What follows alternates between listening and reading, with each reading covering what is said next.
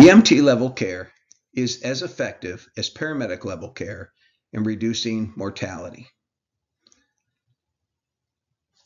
This is a surprising statement, and today we're going to discuss the research that supports the statement and the challenges and the opportunities that it presents. We're talking about calls within the 911 system, and we're talking about urban-suburban EMS systems, not rural and frontier systems.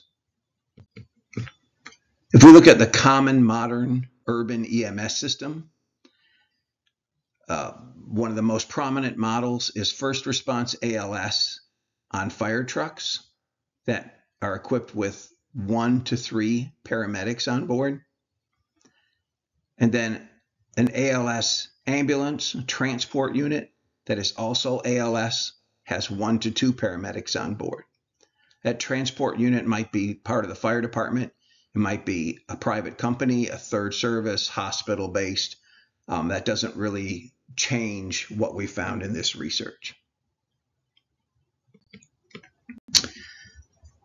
First thing I'd like to ask is how many calls are BLS? And when we look at that, we found that most providers say that 50% or more of their calls do not require paramedic drugs or procedures. So more than half of our calls are BLS. So why do we have all ALS systems when so many calls are BLS? And the reason has always been because ALS is better. I think it's the overwhelming opinion of EMS providers in our industry that ALS is far superior to BLS, and that there's a risk in sending a BLS truck to a call that may need ALS. It's a risk to the patient's life, and it's a risk to us from a liability perspective. And it seems like we kind of all believe that. But is ALS better? If we look at evidence-based medicine, we get some real surprises. The evidence collected over the past quarter of a century shows no advantage in mortality reduction from paramedic ALS care over EMT BLS care in the urban and suburban setting. I've put on this page a large number of studies that I've looked at. Some of these are meta-analysis that support this claim. There's many more. This is a fraction of those studies. What I could not find while researching this were any studies that showed a pure dominant improvement in care or reduction in mortality of paramedic level care, ALS, over EMT level care, BLS. If you have access to studies like that, I'd love to see them. But I seriously could not find a single study that showed that ALS is superior to BLS. There's a large number of studies that show BLS and ALS are basically equivalent. Some of the studies might be a little flawed. You might look at them and say, well, this one's not good because of this, or this one's not great because of that. But when you look at all these together and they all point in the same direction, we have to believe that there's some weight to these studies and there's some truth in what they're saying. I'm not saying that's comfortable. It's very difficult for me as a career paramedic, and I'm sure it's difficult for many of you. But we've got to look at it and look at the science and see what it means to us. Let me just read a few statements out of some of these studies, give you an idea of what we're dealing with here. One statement was, advanced life support did not improve survival in out-of-hospital cardiac arrest. Others have said, in cardiac arrest, early CPR and defibrillation are essential for survival, but pre-hospital ALS interventions have not improved survival. In trauma, they found that ALS and IV fluids and intubation did not improve survival to discharge, and that in a meta-analysis, studies failed to demonstrate a benefit of on-site ALS provided to trauma. The majority of research into trauma favors BLS. In trauma, some of the care provided by paramedics, like intubation without anesthesia, can actually be harmful. Survival to 90 days among patients with trauma, stroke, and respiratory failure were higher with BLS than ALS. And ALS is associated with substantially higher mortality for several acute medical emergencies than BLS.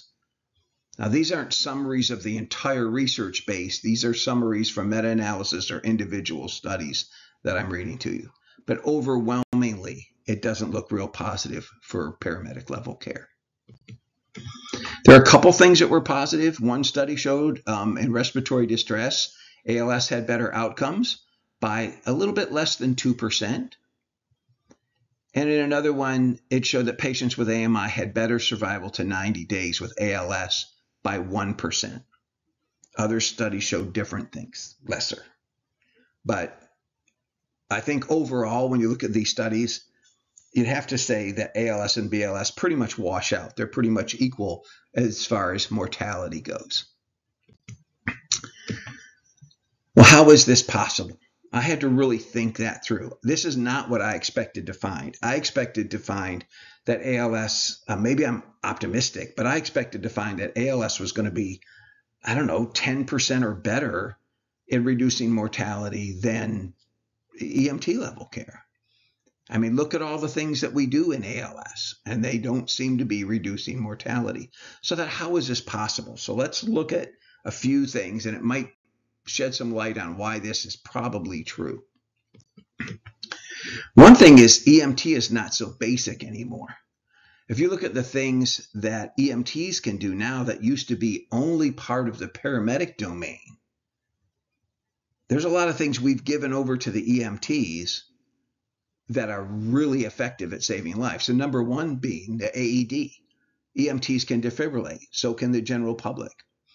That's a huge life-saving thing. Defibrillations and good CPR are the most effective things in resuscitation, and EMTs can do that. You don't need paramedics for that. They can do CPAP. They can do 12-lead EKG and give aspirin to chest pain patients, which are the most effective things for care for STEMI. They don't read the EKG, but they can transmit it for it to be read, and a STEMI alert made by the hospital. They can give Narcan, which is very effective. They can give epi by auto-injector, and nebulized meds and other things that are good. And we shouldn't take that away from them. I mean, these are all good progressive things to come along, but that definitely tilts the scale toward the EMT and away from the paramedic a little bit as far as mortality reduction goes. The other thing is the advent of definitive care. I started in EMS many, many years ago, and back in the 80s, early 80s, there was no treatment for an acute MI. If you had a clot in your coronary artery, you had a clot in your coronary artery. The hospital couldn't take that out. So we treated the complications of MI, dysrhythmias, congestive failure, cardiogenic shock, cardiac arrest. But we couldn't get rid of that clot. Well, that's changed a lot. Now with fibrinolytic therapy and PCI, if you're having a heart attack and get them to the hospital, they can get rid of the clot and get rid of that acute MI. And so the thing we have to do is get them to the hospital. It's kind of taken away a lot of our thunder and shifted it to the hospital. And it makes transportation way more important than the ALS kind of care that we do. Same for stroke care. I mean, if you get them to the hospital, they can get rid of the clot. And trauma centers have definitely changed mortality for pre-hospital trauma. All those require us to recognize the emergency and get the patient to the appropriate facility. That can be done by EMTs in an urban and suburban environment. Brings us to mind that the primary function of pre-hospital EMS is to get a patient to the hospital, and that's becoming more and more prevalent as time goes on. We need to focus our efforts on making sure we have an adequate number of transport units and not necessarily focusing our efforts on having paramedics on every corner. Speaking of paramedics on every corner, it's quite possible that we have too many paramedics in this system, and that's affecting the quality of care that the paramedics can provide. The first thing that comes to mind with that is the lack of oversight by medical direction due to too many paramedics in this system. Remember, paramedic means beside the doctor. And when paramedics were first developed, the idea was they would work really close with the physician, with the medical director, and they'd have one-to-one discussions about calls. And the medical director was going to watch closely what these paramedics did out in the field, because this was a new concept, in the 60s and 70s. So it was a very close relationship between medical directors and paramedics. But as we got more and more paramedics, that relationship has deteriorated.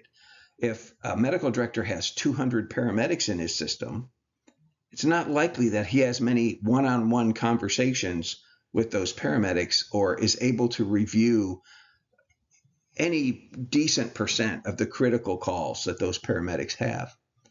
In addition to that, the more paramedics you have, the more expensive and the more difficult it is to train them. So large numbers of paramedics have probably helped reduce the quality of the paramedic. In addition to the training and medical direction, a lack of opportunity to perform their skills has probably affected that as well. If there's only a certain number of intubations available in that system that need to be done, the more paramedics you have, the less likely they are to get to perform that skill. And so skill deterioration is a problem when you have a saturation of paramedics. Now, it's not just intubation. Intubation is a good example of that, but that's for any of your advanced life support skills. Whether it's differential diagnosis of CHF versus pneumonia, or putting a needle thoracotomy in, or doing an RSI, or reading a 12-lead EKG, all those skills need regular practice to keep up your skills, to keep up your skill level. If you don't use it, you lose it, is what they say, right? And that's probably what's happening, or could be what's happening, to a level of care in paramedic systems. A good example of that was a study done back in 2001 by Katz and Falk in Central Florida. They took 108 consecutive intubated patients. They had a system set up where they could check that tube placement exactly and precisely when the patient arrived at the hospital. When they did that, they found out that 27 of those 108 patients had misplaced tubes. The worst of those, 18 of them, the tube was in the esophagus. Now, I'm not talking about you put a tube in the esophagus, realized it was in the wrong place, and pulled it out. I'm talking about they put the tube in the esophagus, and the paramedic brought the patient into the hospital thinking the tube was properly placed and was continuing to ventilate or oxygenate the patient through that misplaced tube. That's a fatal error, okay? It's almost always a fatal error. 18 of 108, that's like 16% or something. That's really bad. From this study, what emerged was that end-tidal CO2 was great. We need to get end-tidal CO2 to everybody to help them intubate and help them check their tube placement. And that's great. There's nothing wrong with end-tidal CO2 monitoring. That's good. But what the study missed, and it was talked about a lot during the study and right after, but it seems to me it got swept under the rug. The paramedics were saying, we don't get an opportunity to intubate very often. This system was a typical urban system, just like they are today. They have several paramedics, 2 or more sometimes, on an engine. They have paramedics running around in rescue trucks that don't transport. There's 1 or 2 paramedics on there. And then a private provider or hospital-based provider with 1 or 2 paramedics on it. And it was not unusual in this system to have 4, 5, 6 paramedics on the scene. They also have supervisors, captains, whatever, battalion commanders that are also paramedics. So there's tons of paramedics in this system, and I think that helped contribute to them not being able to do their job well. It dilutes the skill opportunities. This more recent study in 2022 is very enlightening in that same thought processes. If you want to look at too many paramedics, they compared flight crew members to ground crew providers. And they said, who has the higher intubation success rate? And they found that flight crew members had 95% success rate. Is over a number of different flight crews. And they looked at a number of different ground ambulance providers. They had an average of 76% success rate. Interestingly enough, that 76% is about the same success rate we had way back in 2001 with the Falk study, right? We haven't improved. End-tidal CO2 did not solve our problem. There's still a problem with ground crews intubating. Now, why would the flight crew members, their paramedics, be so much better than the ground crew paramedics? Well, everybody knows that when you get a job on a flight crew and you put the flight crew jumpsuit on and zip it up, you automatically can intubate very well. Oh, wait, no, that's not it, is it? The difference is, and the study cited, that the flight crews had more opportunity to intubate and they had increased clinical education. Now, how do you get more opportunities to intubate and increased clinical education to ground paramedics? The only way to do that is to reduce their numbers. And it's safe to reduce their numbers if we can show that they're not reducing mortality any better than EMTs. We can reduce the number of paramedics in this system safely, and we can improve their level of care. So, if most 911 calls only require BLS, paramedic care does not improve mortality, and there's too many paramedics in the system creating a lower ALS quality, why not convert 50 to 75% of the paramedics in the system to EMTs?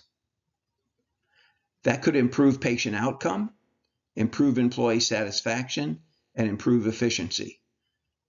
I know it sounds a little crazy, but think about it for a minute. How would it improve patient outcome? Well, we know from science that EMTs and paramedics have about the same mortality outcome. But if we reduce the number of paramedics, improve their training, and improve their opportunity to do skills, they could get as good as those flight paramedics, right? And that might reduce mortality if their skill level was better. And I don't mean just intubation. All their skill levels could improve. A smaller number of paramedics can be better trained, have more direct contact with a medical director, and have more opportunity to perform their critical skills.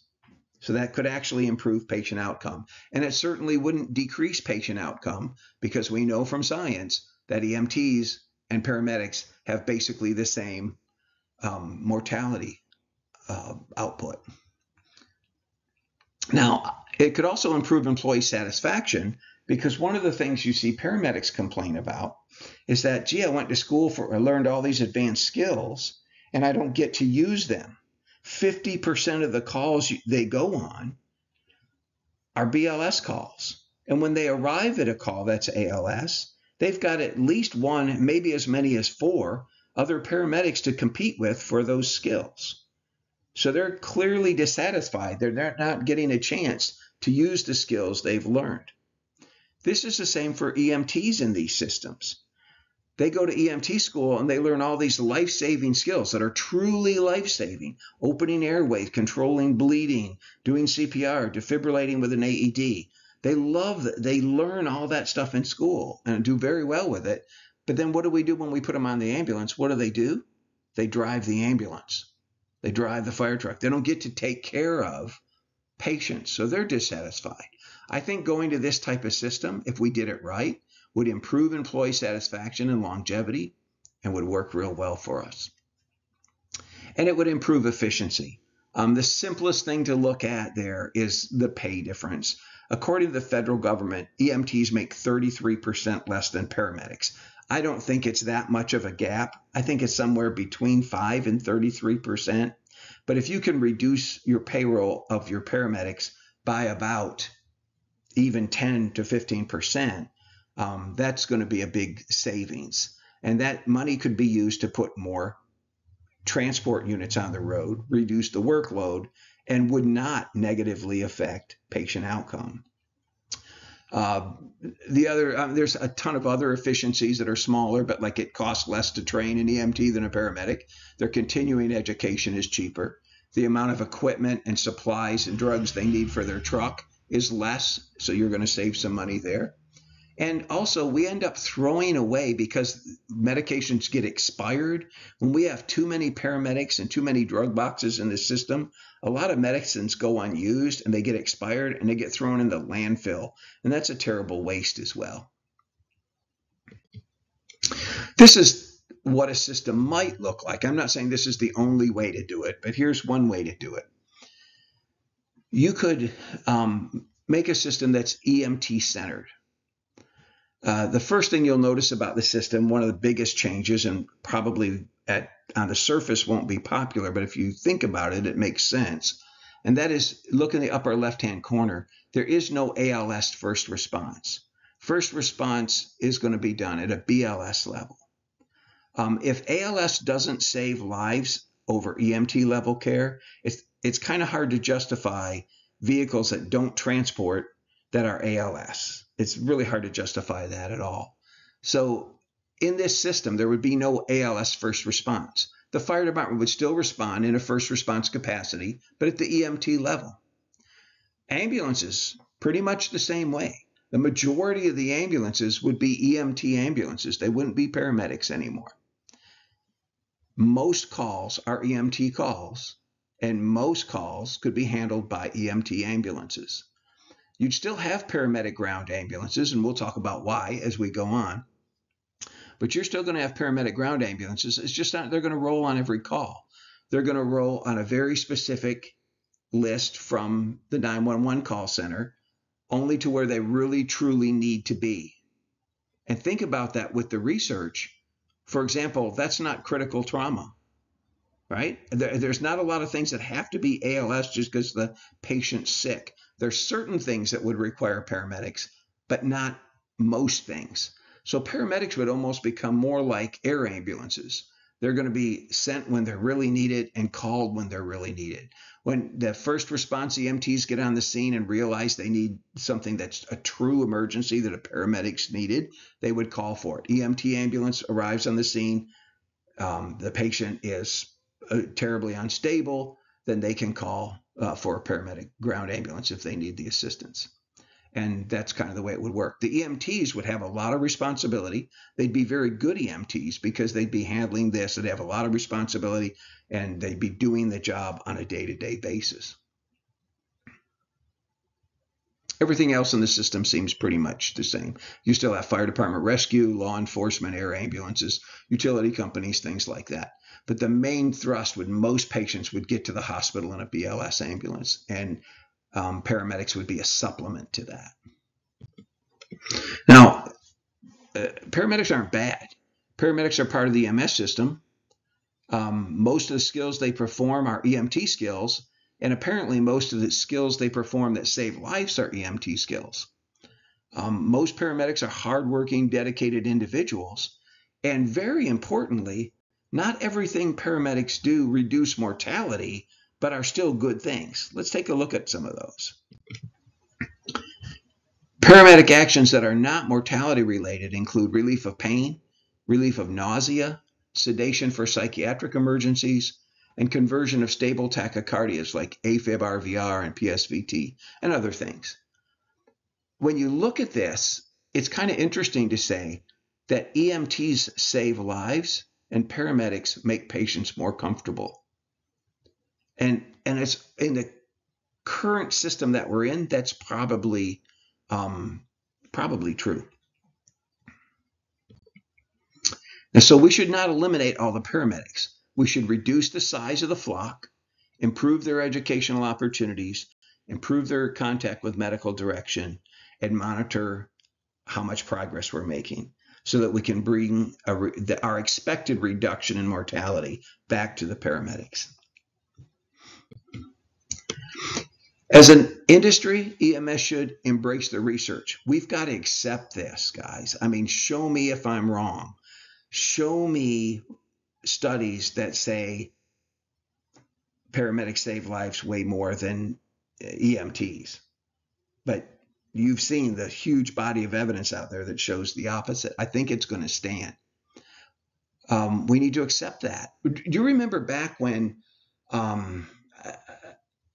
if you didn't immobilize somebody's spine when they had a head injury, that was a really terrible thing? If you didn't put them on a long backboard, strap them with a C-collar and head blocks and wrap them to the board a special way and take them to the hospital, that had to be done for anybody that had a suspected spine injury. And there were multi-million-dollar lawsuits over paramedics and EMTs that didn't spinal mobilize somebody and ended up paralyzed, and we were blamed for it.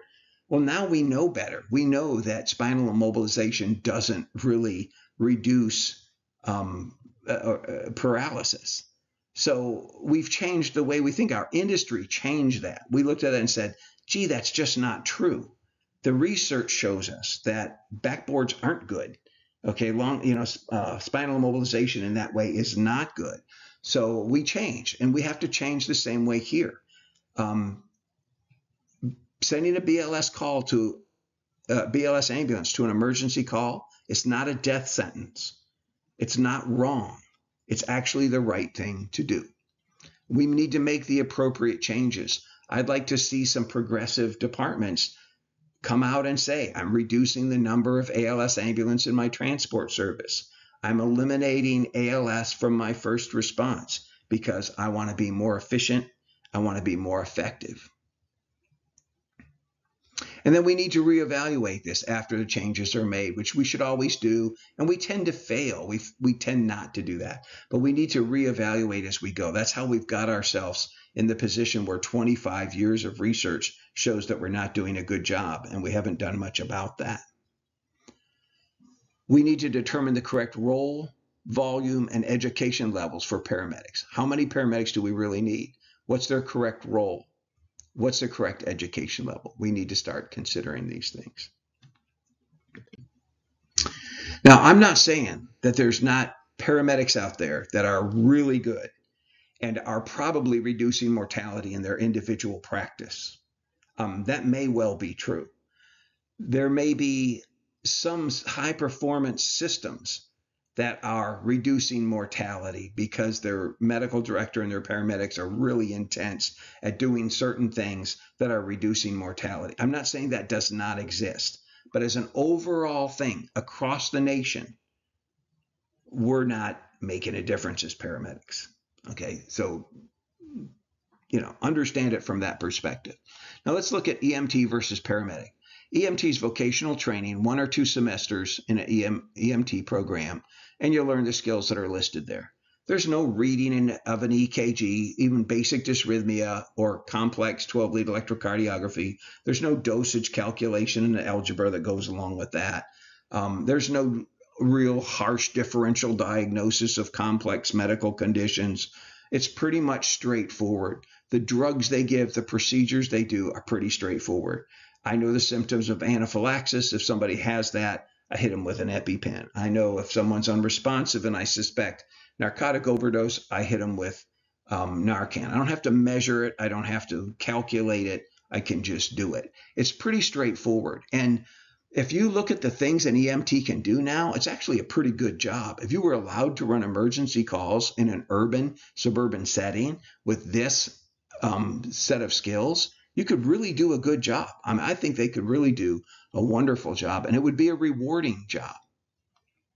There's a few things we might want to look at adding to EMTs if we move toward this type of system. One is something called HypoPen, or it's glucagon in a pre-filled syringe, basically glucagon in an EpiPen if you want to. So if somebody's sugar is low, you hit them with a HypoPen. People use them at home. They give them to diabetics to use at home. Certainly something an EMT could handle.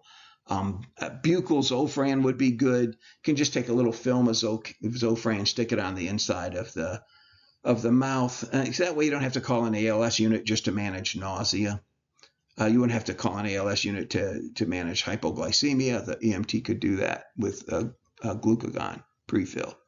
And another thing, and this is kind of a far off shot, but I even think that you could do a premix of IV analgesics, something equivalent maybe to 4 milligrams of morphine, whether that's fentanyl or morphine, whatever, but equivalent around 4 milligrams of morphine in a pre-mixed IM. And if somebody's vital signs were stable and the criteria was met and they had a great deal of pain, you could hit them with an IM shot one time on the way to the hospital and start reducing their pain. I think that's valid. I think that would work. I know it's complicated because it's narcotics, and I don't know how that would work, but it's something to think about. I mean, you don't really want to be pulling ALS units just for pain management, but something to think about. Now look at what paramedics do. And we've always vocationally trained them for the most part. We haven't had a lot of requirement for professional training. And I'm a vocationally trained paramedic, and I always thought I did a pretty good job. But when I look at what we do, it's really not ridiculous to start thinking about maybe we need to improve the level of training for paramedics. And I mean the basic education level to enter the field. I'd like to see us kind of do a thing where we're training some vocationally. We're training some at the PA and nurse practitioner level, specific for pre-hospital work, emergency work. And we're also using physicians in some areas on ambulances, emergency physicians, and compare the outcome of those three. We might find that no matter who's doing it, that these sort of skills in the urban and suburban setting, that 20 minutes that we have the patient, 20, 30 minutes that we have the patient isn't really, these skills aren't going to make much of a difference.